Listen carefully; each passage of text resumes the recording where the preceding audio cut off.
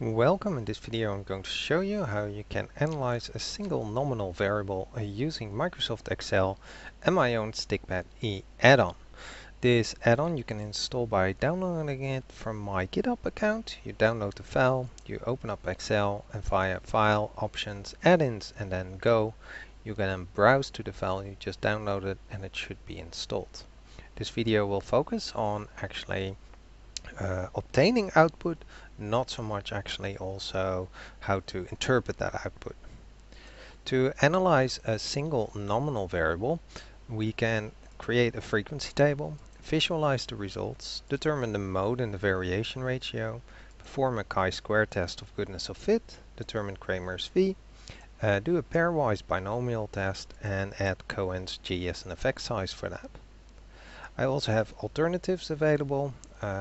The visualizations, by the way, there are no special functions for those. You can create those simply with Excel itself.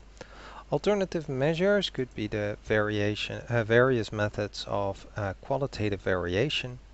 There are a bunch of different tests that can be used, and there are also alternative effect sizes. Let's have a look at the example. So I have all my data here in column A, which was about marital status. And the first thing I did was generated a frequency table. I used a tab frequency function for that from the stikpetE library. And once you do that, it actually shows you the frequencies, the percentages, the valid percentages, and cumulative percentages. These last ones are not so interesting for nominal variables. And the difference between percent and valid percent is that the percentages include the missing values. So as you can see, these won't sum up to 100% because there were a few people who didn't answer this question. The valid percentages use as a total the sum of all the valid frequencies, so basically all the ones that you see here. Now, to generate a bar chart of this, you can actually use Microsoft Excel for that. I have a separate video on how you can do that, but you can simply select what it is you want to see, go for Insert, and then select here a column chart and just hit the clustered column and you get yourself your bar chart. Now, the peak one is also known as the mode, so you can use the measurements function mode for this, and it will actually give you what the mode is and the frequency of that mode. The nice one about this function from my library is that it will also show you if there's multiple modes. Now, the variation ratio is sometimes used as a measure of dispersion for this. You can simply use measurements, ME, variation ratio, and always use specific range, so not an entire column A, for example. There are quite a lot of different measures of qualitative variation. I have a bunch of them under one function, and I'll show you that later on. Now, to test if the percentages or the frequencies were not the same for all of them, we could run a Pearson chi-square goodness of fit test.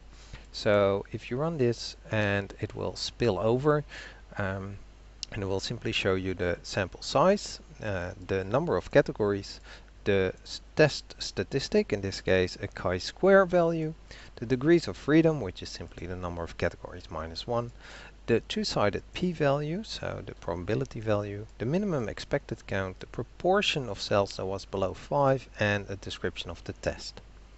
Now, the minimum expected count should be at least 5, or some will say even at least 1. So that's fine in this case, and the p-value is then the one to focus on. In this case it's below 0.05, it's so close that it even gets rounded to 0. But it's definitely below 0.05, so therefore that's the usual threshold. We would reject the assumption, which in this case that all categories would have had the same frequencies in the population. Now, for an test, there should always be an effect size, and one of those could be the Kramer's V, specifically for the goodness of fit. There's also a Kramer's V for a test of independence. We can specify that. We simply fill it out with the statistic value. We give it the sample size, and we give it the number of categories, and it will calculate Kramer's V for us. We can then actually convert this to a Cohen's W using the convert function. So the value gets converted from a Kramer's V goodness of fit to a Cohen's W, and we also then need to give it the number of categories. So in this case, Cohen's W would have been 0.80. The reason for this conversion that could be useful is that there are some rules of thumb for Cohen's W, and we can simply then feed it this Cohen W value, and we can see that according to Cohen's 1988 page 227, that can be classified as large. We would also like to know which categories specifically are different from each other. So for that we can perform a pairwise binomial test, so post hoc test, pH. Binomial, we feed again it the specific range, and it will actually perform all possible combinations.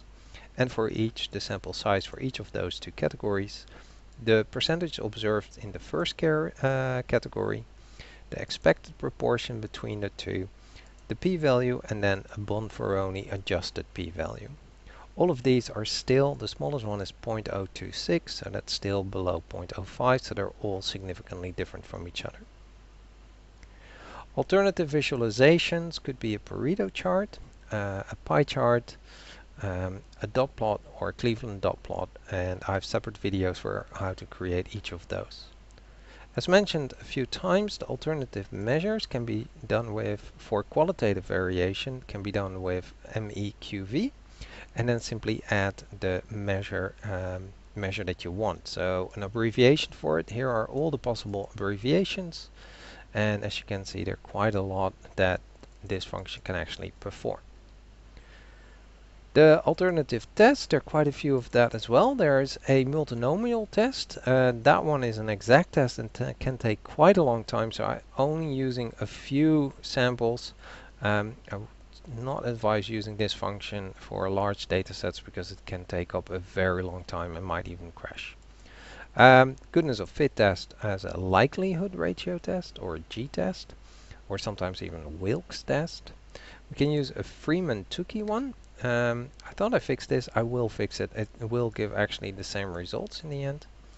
A Niemann test for this, a mod likelihood test, a freeman-tukey test, and a power divergence test. The power divergence test, you can actually also add a lambda, and then it will adjust accordingly. Alternative effect sizes, a Pearson, so the Pearson goodness of fit test, and then we can use, for example, Cohen's W. We actually saw this one earlier already. We can calculate it straight away by using Cohen's W and then feed it the test statistic and the sample size. There's also a Johnston-Berry-Mieke, and for that one we need to feed it the test statistic, the sample size, but also the minimum expected count. This can also be converted to a Cohen's W by using then JBME and Cohen W. If you would like to see some additional documentation, on my website I actually have documentation for the Python and R versions of this add-in, and the Excel functions should work the same way. I hope this was helpful, and thank you for watching. I'll leave, by the way, a link to this file in the description below. Thank you for watching.